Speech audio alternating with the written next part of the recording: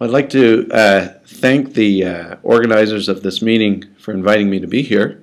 The title of my talk is Over the Rolling Hills and into Flatland, Methods to Measure and Correct Non-Uniform Fluorescence Illumination.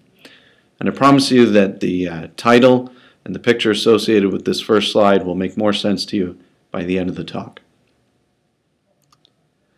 So let's take a look at where we came from. Some of the original microscopes didn't even have a light source. You had to use sunlight or a candle to focus down and illuminate your sample. You didn't have a stage. You only had a small pick to hold your sample. And I imagine focusing would have been very difficult with a device like this. And there was no way to record your images. You simply had to look through the eyepiece and draw what you saw by hand. Nowadays, fluorescent microscopes have come a long way, and in particular confocal microscopes.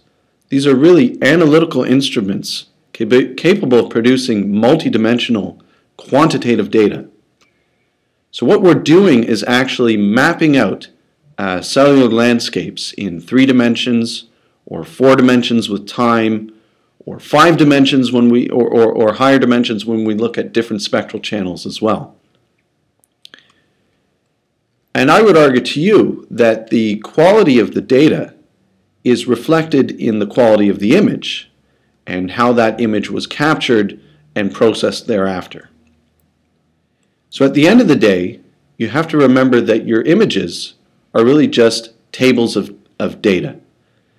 And contained within those tables are the biology that we want to understand. The data to understand the biology is there. And the guiding principle that we usually go by is that any given pixel intensity is somehow proportional to the local concentration of the fluorophore that's attached to the protein or the biomolecule that you're trying to study. But you have to be careful because there are about 39 or more factors that are internal to the imaging system that have to remain constant in order for that relationship to be true. And this is very well documented in an article that was written by James Pauly, which was jokingly titled after an old Alfred Hitchcock movie, The 39 Steps, A Cautionary Tale of Quantitative Three-Dimensional Fluorescence Microscopy. Now I'm going to only talk about one of those factors today, that being the illumination uniformity. So let me illustrate the problem with an example. Here's a fluorescence image of 2 fluorescence microspheres. And if you look at this, you can see that the sphere on the left is slightly brighter than the one on the right. Now we can be more quantitative about this. We can go in and draw a line profile and look at the pixel intensities. And in this case, we can see that the bead on the left actually does have an intensity that's about 35% greater than the one on the right. Now all would be fine and well except that I lied to you. The beads that you saw in the previous image is actually the same bead. I simply snapped an image of the bead in the middle of my field of view, and then I translated it down over to the bottom left-hand corner and snapped another picture, and then I put them together. So how is this possible? How can we be getting different intensities from the same bead if all things being equal, if our camera detector is giving us a linear response, if there isn't any photo bleaching going on, or laser power is constant during the acquisition? How is this possible? Well, you get a sense of the problem if you look at a field of view that has many hundreds of fluorescent beads, all with roughly the same fluorescence intensity. Because it's a little bit difficult to view an image like this with a white background, let me put it with a lookup table that's colored a little bit differently. Now you can see the problem, that there's a hot spot in the illumination profile, such that beads in the middle appear brighter than the ones on the corner. So there's a gradient in the illumination off to the edges. So the lesson, of course, is that non-uniform illumination is going to result in non-uniform fluorescence. And if that's the case, our relationship that there's proportionality between the signal intensity and the fluorophore concentration is not true. Now, quantification is not the only problem that you're going to run into. There are other types of artifacts that you may encounter later on when you're trying to process your images. So most, if not all, image processing algorithms assume that your images have been captured with perfect flat illumination. But if that's not the case, as illustrated here in this example, where we have some black blobs, never mind what they are, but you can clearly see that on the case on the left, they're not illuminated uniformly, whereas the image on the right, it is. If we then go and ask the computer to count the number of black blobs in these images, and if we try and do that based on just basic thresholding, you're going to run into some problems when the illumination is not flat, as you can see. And there are even cases where two blobs are actually counted as one blob. Another type of artifact that people sometimes have to deal with is when they want to look at large objects at high resolution over many different fields of view. So there are some people, and this is an example here from the Allen Brain Institute, where they're literally trying to create a Google map of the brain, so to speak. And so they have to be very concerned about how the images line up with each other. And if they want to reconstruct large images like these in 3 dimensions, they can sometimes run into errors at the edges of individual tiled images. So what are the causes of non-uniform illumination? Well, I tried to create a list of the usual suspects here. Some people will say that chromatic or spherical aberration can play a role. Sometimes the lens field curvature associated with the objective can lead to non-uniform illumination. If we're talking about laser scanning confocal microscopy, the raster scanning motion of the galvanometric mirrors can sometimes be off, which can lead to non-uniform illumination. A bad optical alignment or stray light obviously play a role.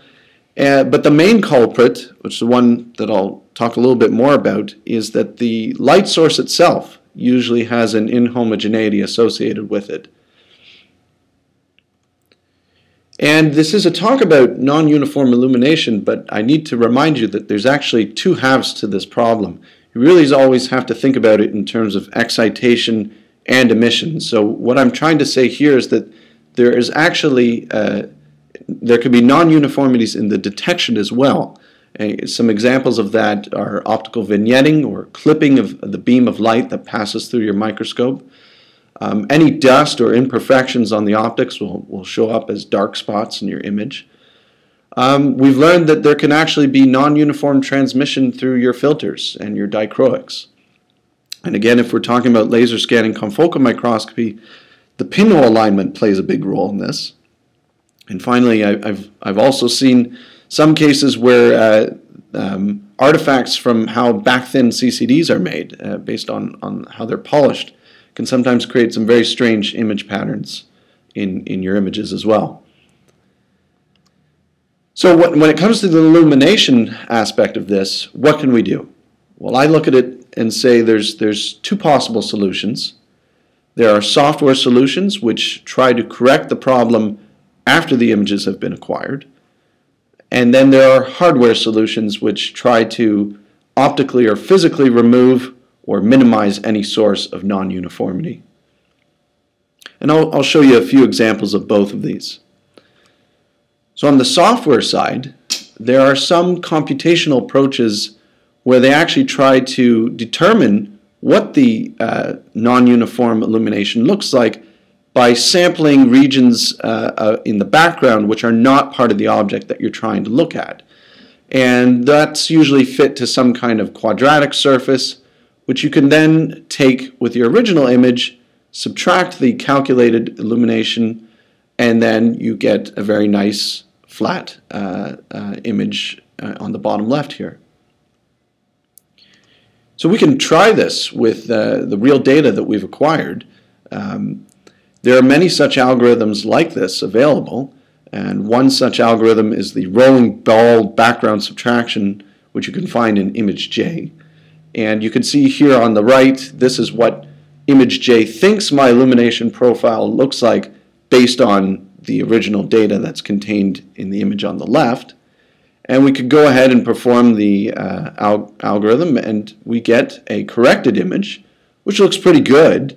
You can still see that there's some problems with now the intensities in the background. But if we're going for a visual correction of the image, this is pretty good.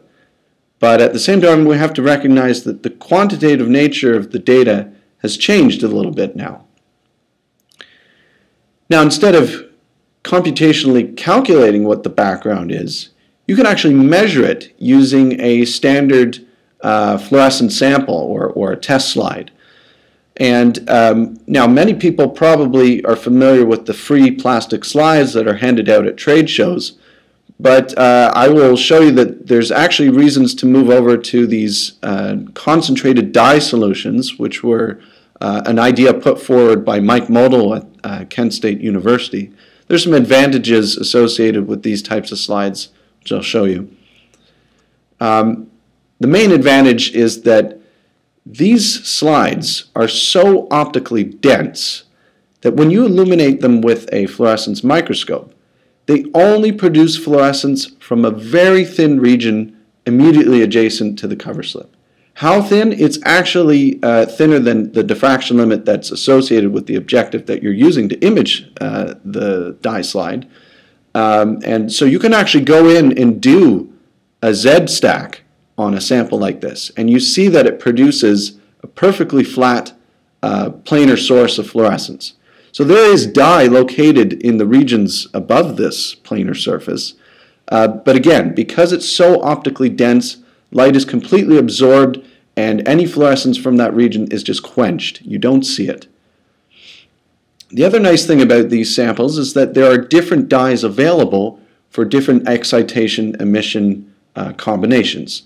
So you can use fluorescein, or you can use rose bengal. These are common dyes used in pathology.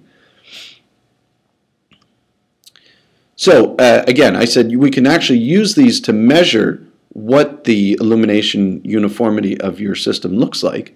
And in this case, we can draw a corner-to-corner line profile and quantify it through an index which I call the percent roll-off. It doesn't really have an official name, but what you do is simply fit a polynomial to the data on that corner-to-corner line profile, and it's really just a ratio of the maximum fitted intensity to the minimum that you find on the edges expressed as a percentage. And in this case, it's actually quite bad. This microscope has a percent roll-off of almost 70%. This is really terrible. But again, once we know what that profile looks like, we can again use this for some kind of software correction of any non-uniformity in a real image. And there are many different algorithms that you can do to apply this type of correction. And we can go ahead and do that using this equation shown down here on the right. And again, we get a very good image coming back.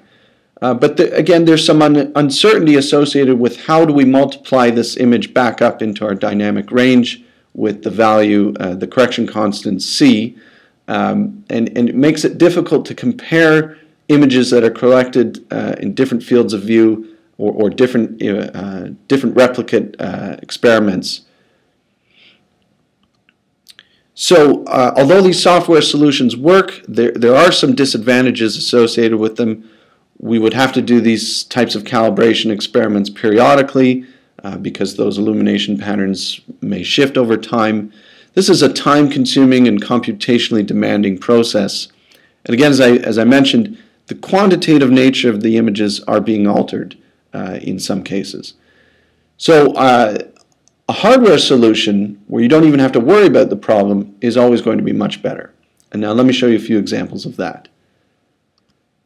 So if we're talking about just regular wide-field epifluorescence imaging, well, there's a solution that's existed for almost 100 years. This is, of course, Kohler illumination, which was developed by August Kohler. And there the idea is fairly simple, which says that if you have a light source that is inhomogeneous, such as an arc lamp, and this is definitely the case.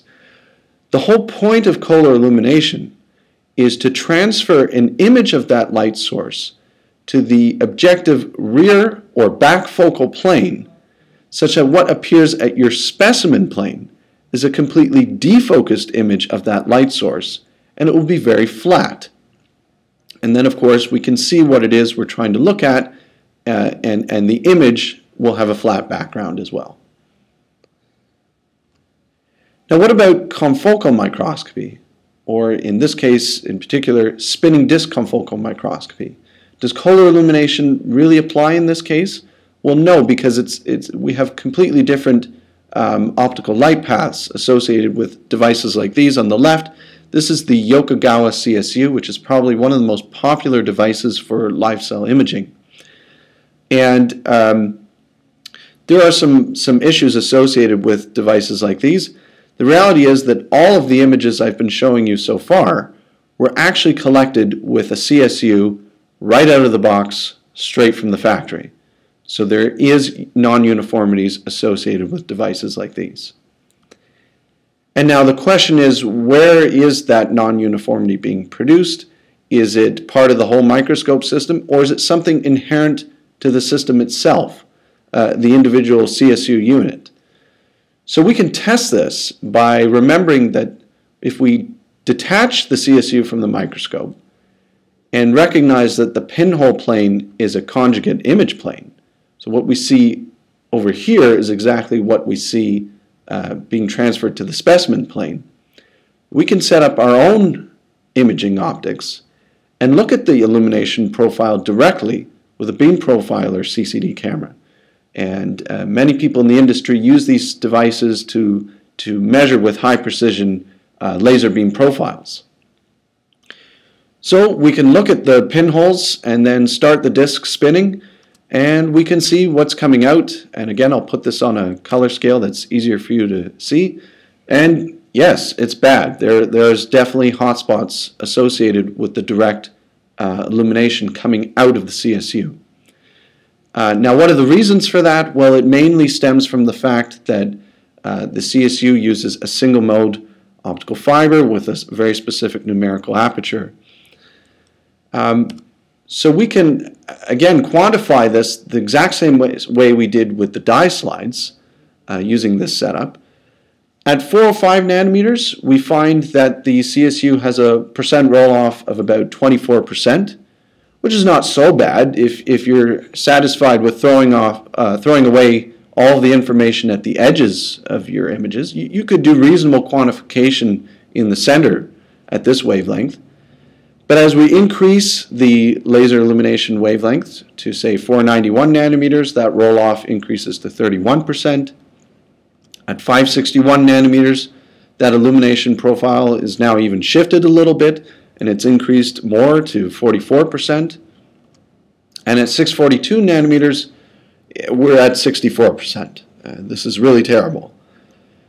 And I can recolor that lookup table more coarsely, such that the color orange here now represents only 10% roll-off.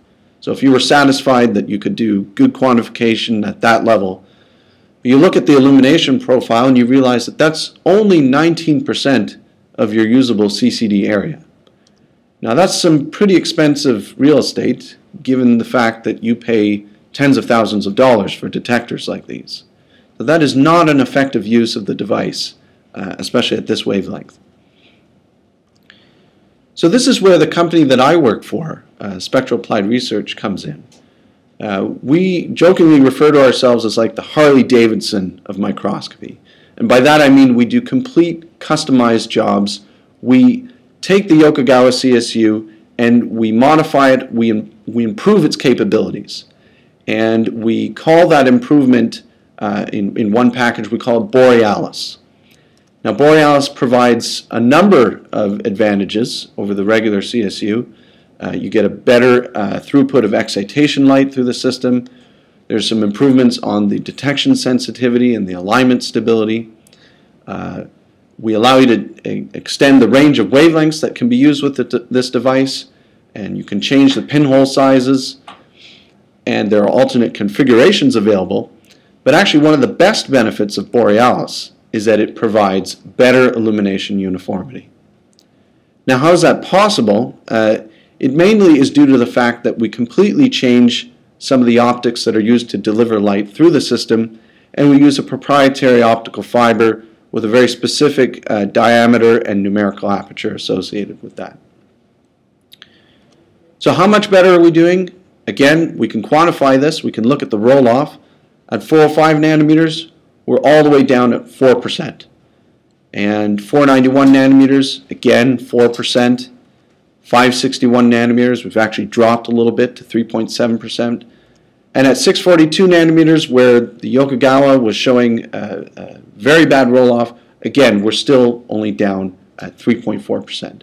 And these little yellow spots you may see here on the image on the left, those are just dust particles on the dichroic or the camera. So in the end, on the left, these are the rolling hills I've been talking about. On the right, Borealis. This is flatland. This is where you want to be.